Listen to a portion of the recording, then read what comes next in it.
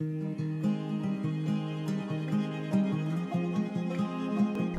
my name is Kent Johnson. I'm Director of Marketing and Product Architect at Teledyne-LeCroy.com.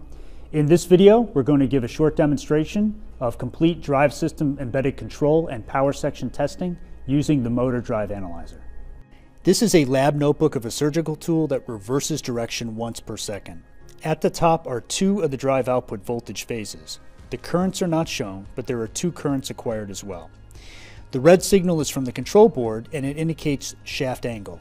The light blue signal is from the embedded control system. It triggers the beginning of the reversal on the rising edge and expects the end of the reversal to be completed by the falling edge.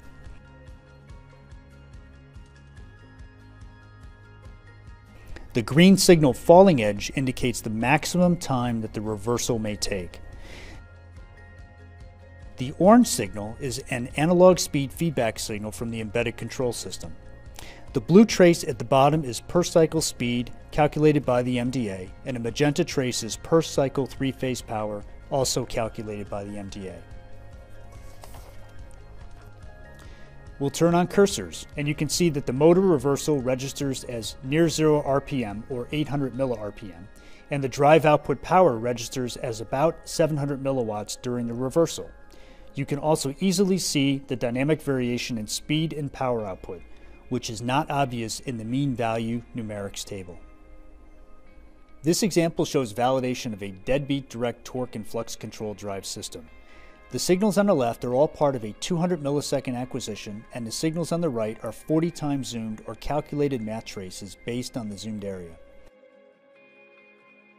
In the dB/dTFC method, the control system adjusts torque within one semiconductor device switching cycle, and we correlate power and control signals to validate the operation. At the top is the torque command issued to the control system and the torque estimate created by the control system.